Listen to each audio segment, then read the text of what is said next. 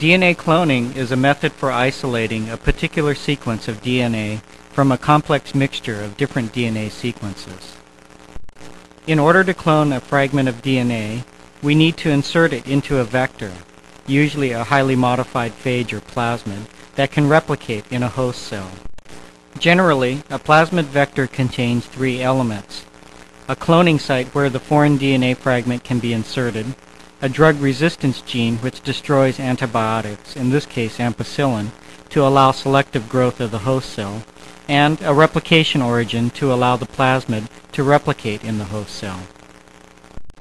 To insert foreign DNA, we must first use a restriction enzyme to cleave the vector at the cloning site. Here, EcoR1 cleaves the palindromic sequence GAATTC to produce single-stranded ends called sticky ends. These can hybridize with any piece of DNA that has also been cut with EcoR1. Foreign DNA containing the sequence we wish to clone is digested with EcoR1 and then mixed with the cleaved vector.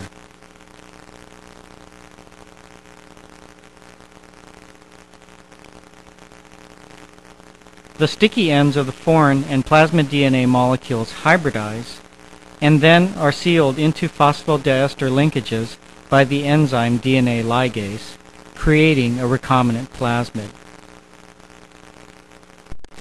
Each of these recombinant plasmids contains the inserted DNA fragment, an ampicillin resistance gene, and a replication origin.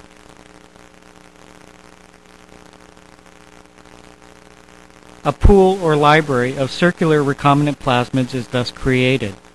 Each plasmid carries a unique fragment of foreign DNA, as indicated by the colored arrows. Next, the host cells, E. coli bacteria, are added to the recombinant plasmids. The cells have been treated with calcium chloride to make them permeable to DNA molecules. Through a process called transformation, a few cells take up a recombinant plasmid, while most other cells do not.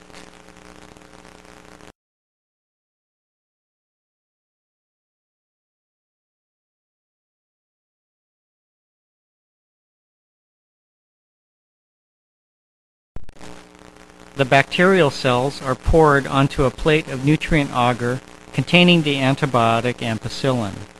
With ampicillin in the agar, only cells resistant to the drug can grow. At 37 degrees, the cells will grow and multiply. Because they cannot move on the agar, each will produce a separate colony of cells. The non-transformed cells lack the plasmid with the ampicillin resistance gene and die. Cells that have a plasmid are resistant to ampicillin and survive.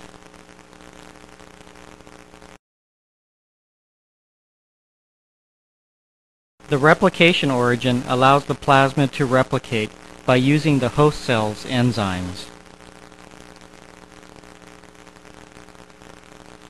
Plasmid replication is independent of host cell division, but plasmids are distributed to each daughter cell when the host cell divides.